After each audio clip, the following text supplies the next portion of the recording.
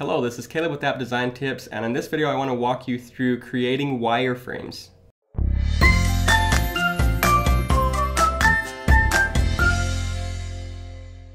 Now that we have our artboards and grids in place, we can get started with our content wireframing.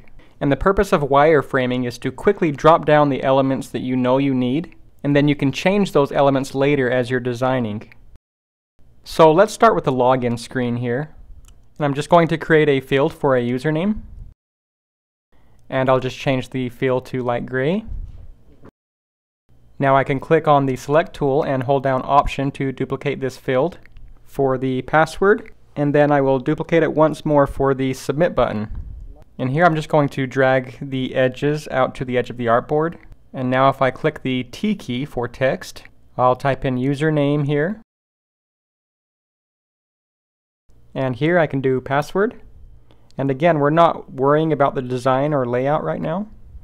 Just making sure the elements are in place to design later. So now we have our login screen. And now for the product page, we know that we're going to need a nav bar. So we'll add this right here. And now we'll draw a product image, and if I hold down Shift, I can constrain this to a square. Or if you'd like, you can make it a landscape rectangle. Now I'll add some more text here. And this is where the product title is going to go. And just below that is where I'm going to add the price. And now because this is a product page, we know we're going to have a tab for description. And then I'm just going to duplicate this tab. And this will be a tab for the reviews. So we'll add the text here.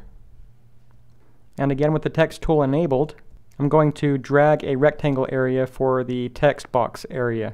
Now underneath this, we want to show some top rated products. And again, we'll click the R tool for rectangle and draw a rectangle here. Holding down Shift, we'll constrain this to a square. And now I'm just going to duplicate this square a few times. And now we have 4 top rated products. Now I'm going to hold down Option again and copy this text for the title and the price. And lastly, we'll click R for another rectangle. And this will be our Add to Cart button. Now under the navigation, we know that we're going to need a hamburger menu, so I'm just going to draw a rectangle in there for that. We have a search icon and a shopping cart icon. And lastly, we'll create a rectangle where the logo is going to go. So now that we have this wireframe in place, we can begin designing in the next video.